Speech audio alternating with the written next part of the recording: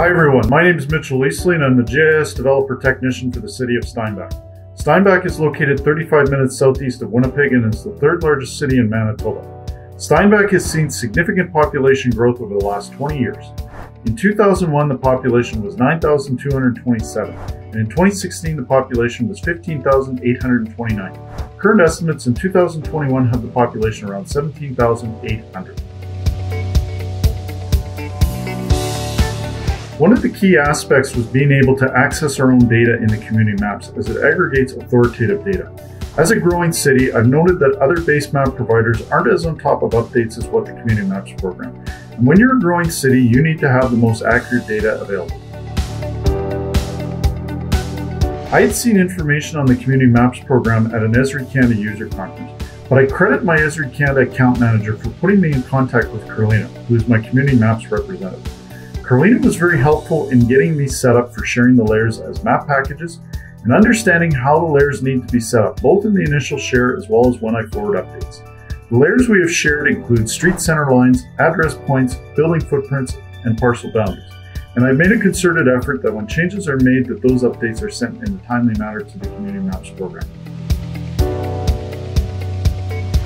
There were several projects we were able to roll out thanks to the Community Maps program. I created a road restrictions portal for the 2021 Spring Road Restrictions Program, and thanks to the Community Maps program, I deployed this application in 3 days to show the different weight restrictions throughout the city. We've incorporated the Community Maps base map into our Steinbach public portal, which received over 3,000 views this past year. We've deployed Community Maps in our mobile field applications, and our fire department uses them for fire incidents and fire pre-incident planning. We just recently rolled out a story map that utilizes the Community Map to showcase our 2021 Capital Works program, and later this spring we'll be rolling out a fire hydrant inspection program that utilizes Community Maps in Workforce for ArcGIS. The biggest benefit gained as a result of our participation was improved efficiency in creating our maps for both public and organizational users.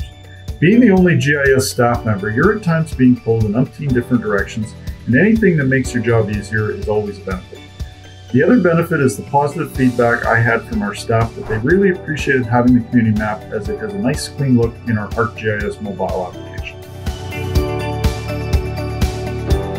You know, I remember back to student orientation, and the president of the university I attended spoke to all of us at the event, and he mentioned 3 words that really stood out to me.